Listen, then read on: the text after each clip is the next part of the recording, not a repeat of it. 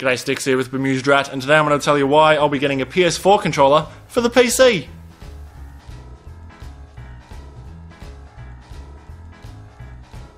Alright, so by the time this video comes out, the next two controllers are going to be out. The PS4 controller, the DS4, DualShock 4, and the Xbox One controller. Whatever they're calling that. I don't know if it has a nickname. Probably not. Now, these two are both going to be working on PC, right? And certain games on PC lend themselves to console controllers as opposed to the mouse and keyboard. So which one do you choose? For the past few years, people have been using the Xbox 360 controller. I've been using the Xbox 360 controller because it just, you plug it in and the freaking thing works with Windows, right? They're both Microsoft.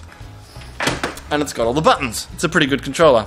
The PS3 works with the PC as well, but you sort of gotta jiggle it around a little bit and who can be fucked. So naturally, in this next generation, the Xbox One controller is again going to be the obvious choice. You have a Microsoft controller, you plug it into a Microsoft operating system, and then it just works, and you have all the buttons there, you can use them, you can play your controller-related games, and then switch to your keyboard and mouse-related games as the need be. So why would I be getting a PS4 controller for the PC? Well, let me tell you. The PS4 controller is going to work with Windows. It is also going to work with Mac, and it's even going to work with the Xbox One. So it's essentially a generic controller, but you know, not one that sucks balls. And compared to the old shitty DS3, which I have here, I use all the time, it is actually a hell of a lot better. It's weighted better, it's bigger, better feeling, and has better almost everything, right?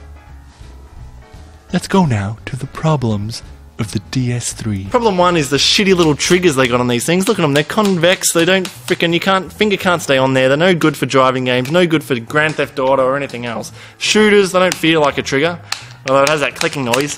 So what do? You have to buy a little attachment like this thing, which makes it slightly better and a better shape, and then, oh no, it fell off, oh, I've got to put it back on again, oh, it fell off again, oh, hang on, stop, pause the game, pause the game, I've got to stick this back on, shit.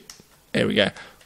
Ready to go. Problem two is a lot of Xbox gamers have a problem with this. How close together these little joysticks are down here. And your thumbs have got to battle and they freaking touch and it's just a pain in the ass. The controller's so small to grasp in the first place, it sort of feels all awkward and weird. Now to be honest, that's for the Xbox guys who are used to a bigger controller and the thumbsticks being further apart. Someone who's been on PlayStation since PlayStation 1 like me, they're used to it. We use the tips of our thumbs. See, that's the trick. All you Xbox gamers, use the tips of your thumbs, not the little joints here to sort of play, or else you're going to run into that problem. Use the tips, and you're all going to be good. And as far as the shape of the controller, you're not supposed to palm it. You don't palm this one. You hold it in the edge of your fingers. That's the trick, Xbox gamers. Still, you shouldn't have to make concessions for a shitty controller, right? And the joysticks aren't long enough either. I've got to get this little frickin' extension thing. You see that? Just to give me some frickin' accuracy in the shooting games. Now for the good things about the DS3. The D-pad frickin' rocks, right? Best in the game. Face buttons, pretty damn good too. That's it, DS3 controller. Works for me, I like it, pretty good, but could be a lot better. Now for the problems with the Xbox 360 controller. What is this thing? What is this thing, serious? WTF, mate? The joysticks are in weird places. Why are they over here? Why? I don't get it. This one's up here, this one's down here. Alright, that's about all the problems really. It's a little bit cheap plasticky, but the DS3 is cheap plasticky now too, so... Now for the good things about the Xbox 360 controller. The triggers are actually shaped like triggers. You can click them all day. They're still a bit thin for me though. See how thin that is? I don't like how thin it is. I'd like it to be thicker. That's about it. And face buttons again, pretty good.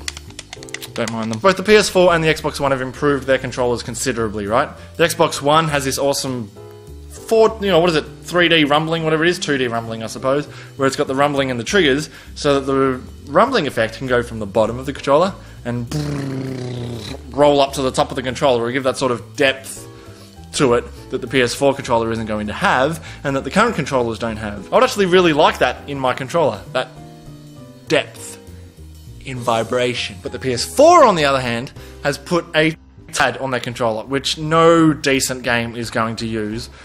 Although it could work well for the little indie games, if they have like some sort of weird cool mechanic. You can use it for different controls, but for the standard action games and driving games, I don't see it being used all that much. But one of the best parts about this touchpad, which I read somewhere, is that you can actually use it as a mouse cursor. So when using it on the PC, this will really help, instead of having to grab the mouse, because, you know, that's such a big deal.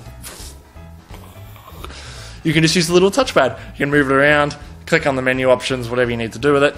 And especially on the PlayStation 4, this is going to be a huge deal, because surfing the net on a PS3 sucks balls. I'm sure it's the same on the Xbox. I'm sure it has to be the same on the Xbox, because there's just, the controls are not built for it. You just need to either select or option by option moving around, or do the slow dragging on the joystick around.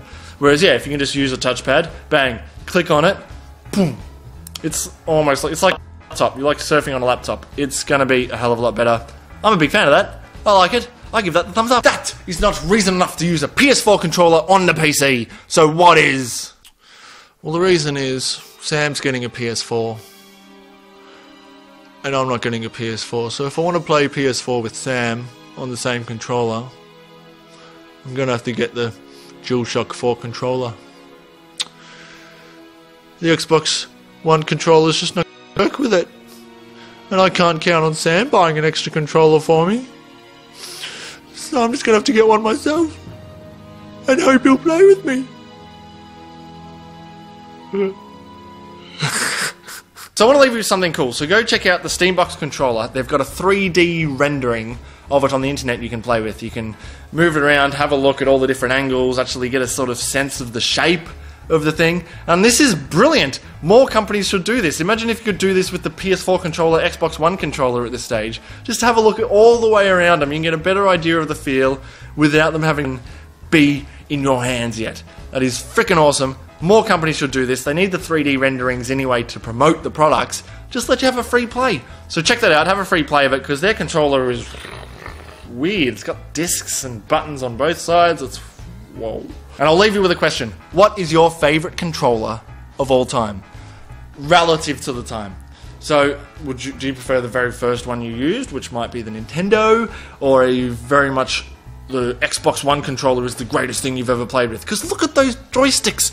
Those joysticks look so good on that thing. Or do you have some awesome Street Fighter joystick or driving wheel that you love to use? Let me know in the comments. I'm going to tell you my favourite controller next time.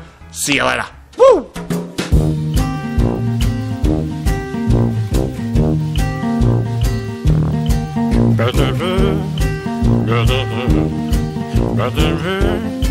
Better.